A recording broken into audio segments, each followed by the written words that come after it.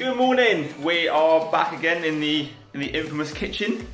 Today is another little home challenge video. So this challenge is coordination with equipment. Okay, so this is what you are going to need. Let me just flick you around. Oh, there we go. So you're going to need a plate or a bowl, some cardboard, a pair of scissors, some sellotape, cling film, okay, or tin foil.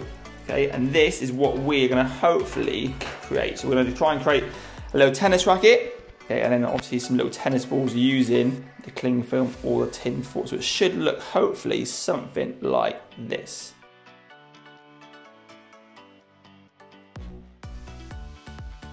And just like that, we've got ourselves a little tennis racket. Now, when you do it, make sure you've got enough cardboard because you're making sure it's sturdy enough to be able to hit, okay? And hopefully your design will be better than what mine is, okay? And I've made 2 balls now out of cling film and out of tin foil, okay? Okay, we're back. So we have our tennis racket. Hopefully you guys managed to make yours okay. Hopefully it's a little better than mine is. Okay, mine's quite plain and boring. Okay, you can design yours if you want to. We've got a couple of challenges for you. So the first challenge is all about, okay, hitting, so coordination with our arms, okay, and our racket, so the equipment, okay, as well as catching, so we're using 2 body parts now.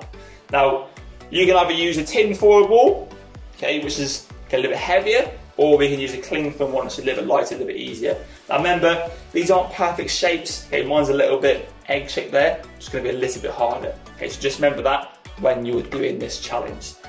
So when I'm looking to hit and catching, if I can keep my racket nice and flat, okay, the ball should hopefully go up. If it's facing down or facing towards me or facing to the side, then that's where the ball is going to go. So just remember, in front of the body, okay, nice and flat. Now all I'm going to do is just move my arm, okay, up and down like so.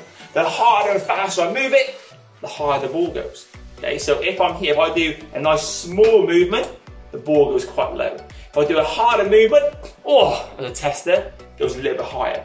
So your little challenge is to see if you can hit and catch, okay, your ball. If it's too easy, try and challenge yourself, go a little bit higher, okay, or you can try and balance on one leg and see if you can hit and catch. Have a little go at that one.